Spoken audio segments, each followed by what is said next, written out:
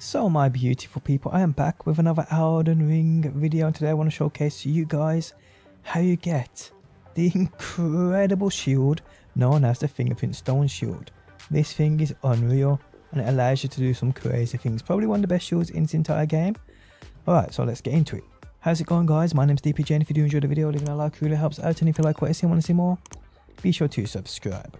Okay, so the shield, the Fingerprint Stone Shield, mine's a plus 24. Obviously, need to level it up. The only crazy thing about this is, and the downside is the weight of this thing at 29.0, absolutely ridiculous, and it requires 48 in strength to wield this thing. It causes that madness build up, and you can put an Asher on it if you want to.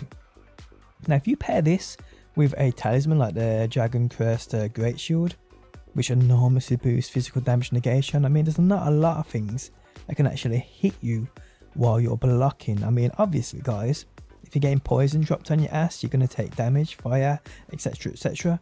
But in terms of physical damage, and I've tried this out against much bigger enemies as well.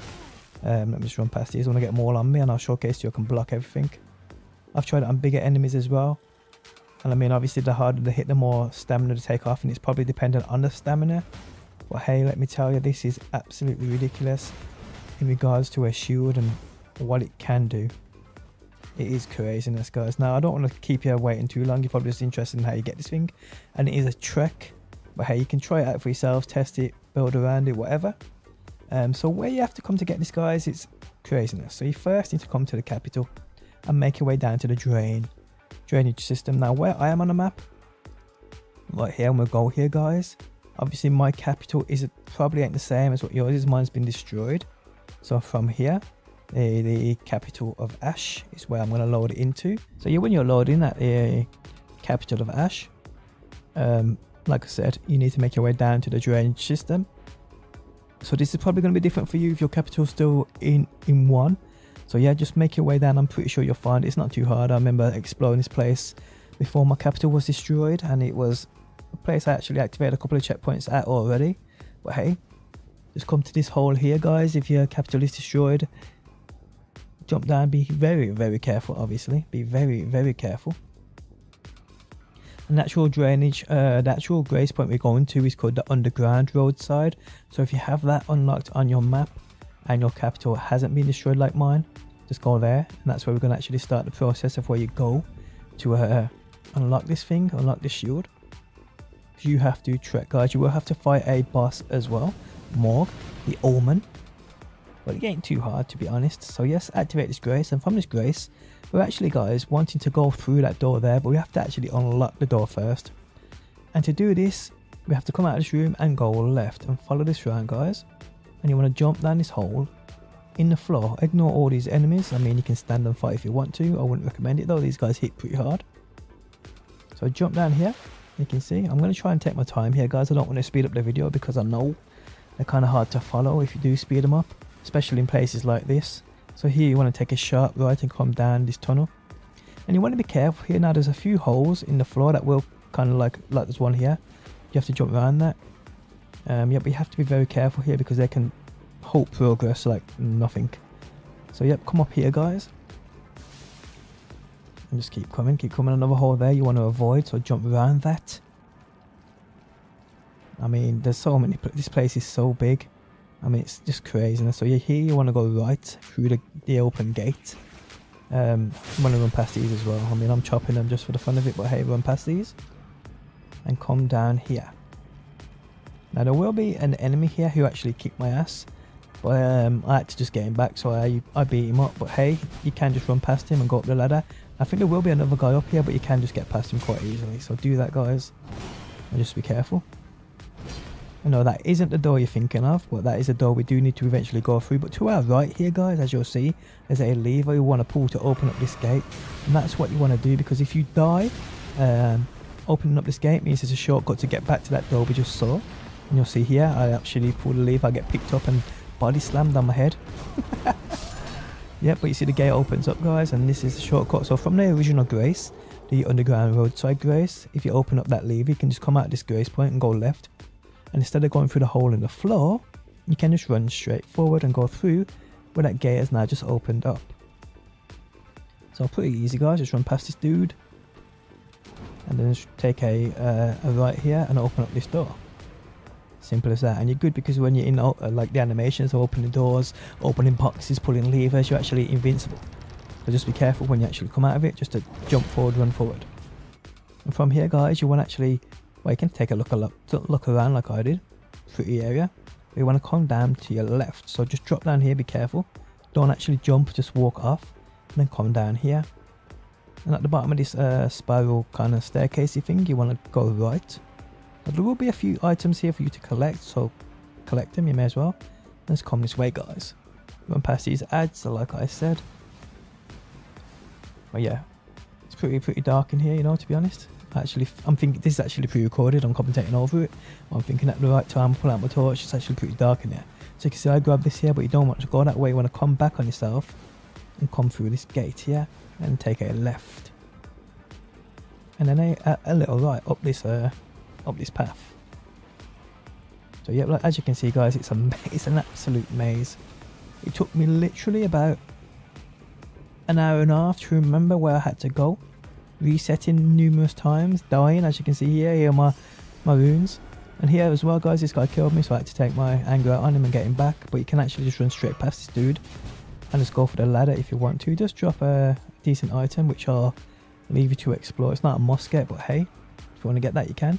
So come up this ladder, guys. Come right to the very top.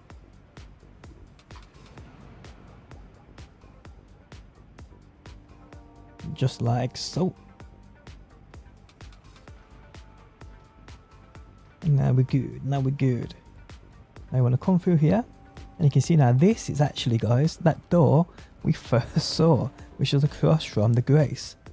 So yes, we want to open this.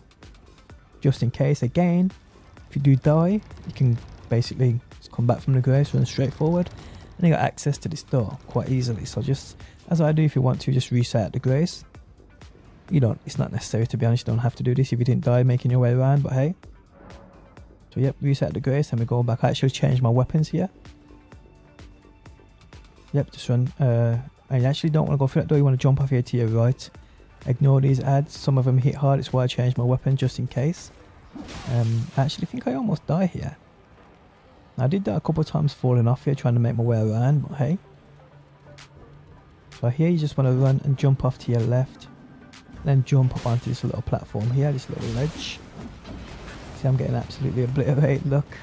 And then I'm pretty sure someone jumps out on me here. Yeah, and he chops him up as well, but yeah. I'm like, no, I'm not fighting, yes, I'm running. And from here, guys, you just want to go to your right, and you want to just run and jump off here. Then, guys, you want to go through this pipe. Jump down through this pipe. Just like so. You don't want to go towards the gate, you want to come around this sharp bend and come this way. And here, guys, you actually want to come through the left as soon as you turn that corner and come down on yourself, and you'll see a rat here. You may just want to take out. There we go. And then we go towards the green. Well, on mine it's green, it may be a different colour on yours.